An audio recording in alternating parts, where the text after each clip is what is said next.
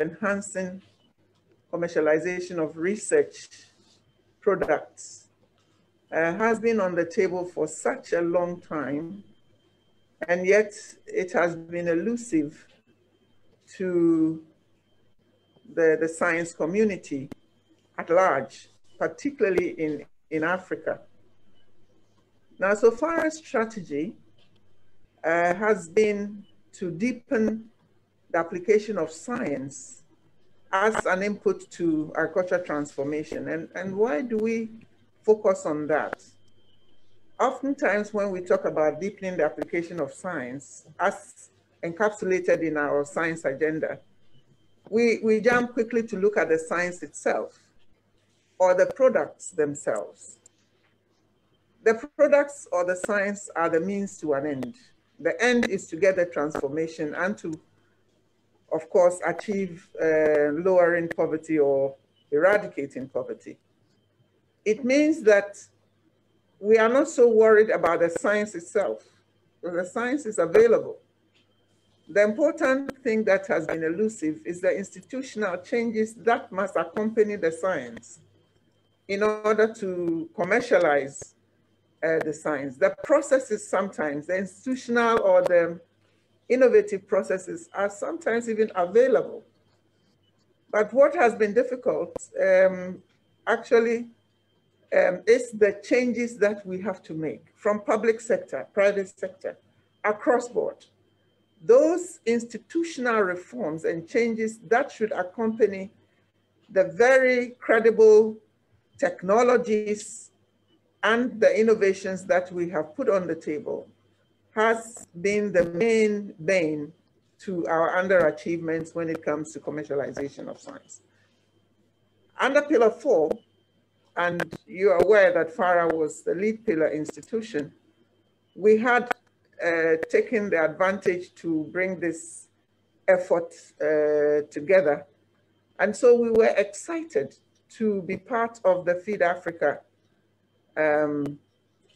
initiative that AFDB put on the table, that we will support this through and through with some of the experiences that we have gained over the period, particularly when it came to the institutional innovations that will help the technology delivery infrastructure that TAAT so much wants to put across to ensure that the proven technologies across a number of value chains reach the end user, which is the ultimate aim.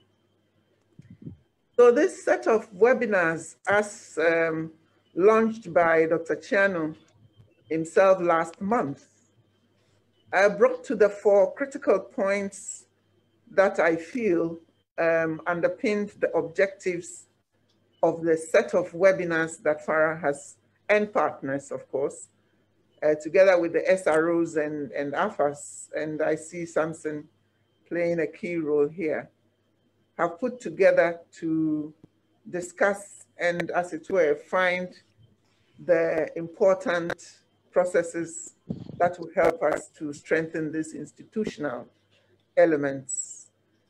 Our experience across board from technology generation through to getting the impact of bringing it to end users will therefore be very critical in this discussion. And I think FARA and AFAAS and our SROs around the table will help to bring the key issues that relate to agricultural transformation to bear. But capacity development is not only about training individuals.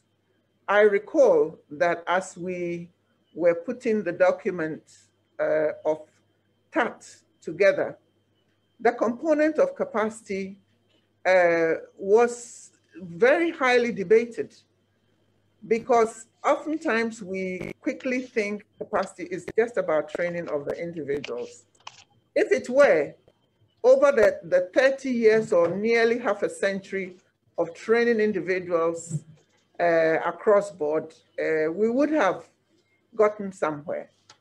That is not to say that training individuals is not important. It is important. It is an important ingredient, but it doesn't, it's not enough. We need to really see the institutional and the enabling structures within which these individuals operate and within which we are able to create the changes that we want. So the institutional dimensions are hugely important, albeit very difficult. So oftentimes we run to look at training. The difficult part of it is the institutional reforms, the enabling environment, the institutionalization of the processes that work. In Africa, we have many technologies, processes that work, but they are sporadic. They are very, they are not able to make the change we require because we say we have not brought them to scale.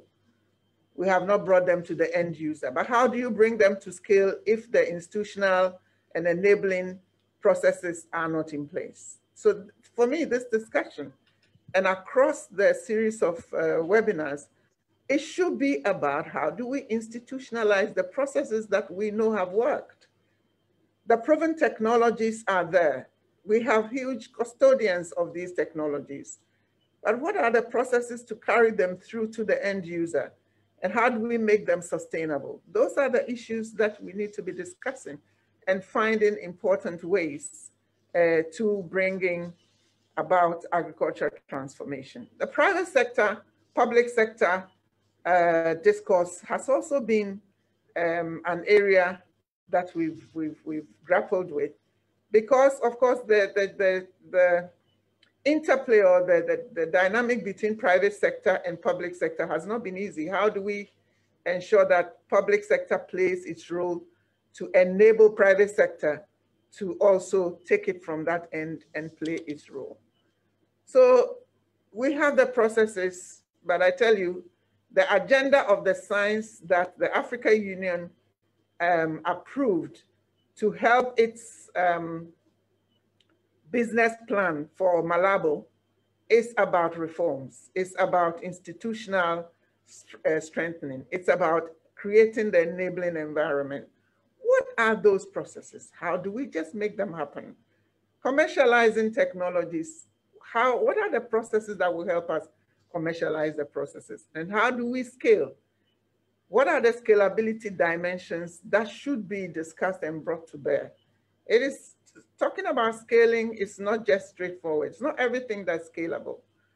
So the issues about institutional changes that must happen for us to bring these proven technologies to scale is critical in this discussion.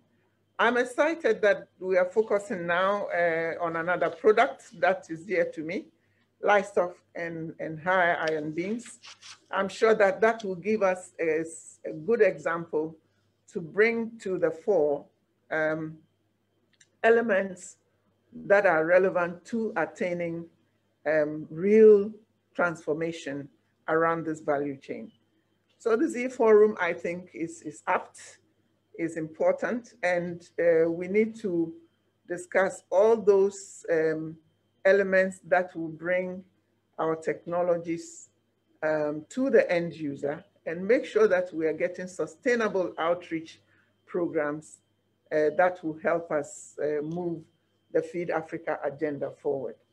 So, ladies, gentlemen, I am happy to be part of this, as I said, and I welcome all of you to this very important discussion. And I think it is a serious discussion that we must really take our time to bring out the relevant issues to take everything forward.